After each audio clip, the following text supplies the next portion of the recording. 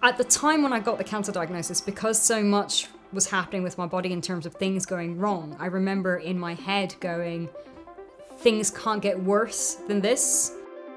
Hi, I'm Anoushe, and I want to share my story for International Women's Day. I really didn't have any more capacity to cope with any more bad news. I was born missing my right arm below the elbow, and while I don't see that as being disabling, it is obviously something which forces me to do something slightly differently. And I've got Ehlers-Danlos syndrome, which is a connective tissue disorder, which means my connective tissue is looser and stretchier, so my joints can pop out of place. It also causes lots of fatigue because your muscles are having to work twice as hard to hold things in place.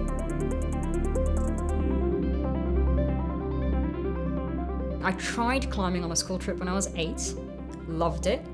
And then after my cancer diagnosis, I was not body confident at all. I was like, oh my God, a harness is gonna highlight all the bits on me that I don't like highlighting.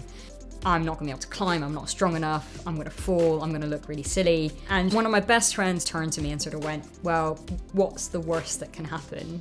The worst thing is you don't like it. The best thing is you find something that changes your life. And I went. And the first session was awful.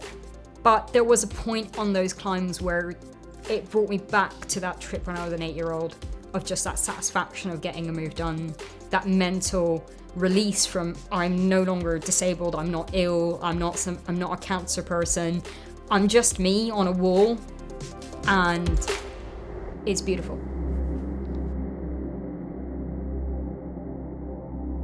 The advice I'd give to myself at the time of diagnosis would be, it will get better. It might feel really awful right now, but it will get better. And you will find a way around it. And I think I'd still give the same advice to everybody else. You will find a way around it. Don't let what society or culture think of you limit your life or your potential. Let me know in the comments what advice you'd give to someone going through a tough time, and happy International Women's Day.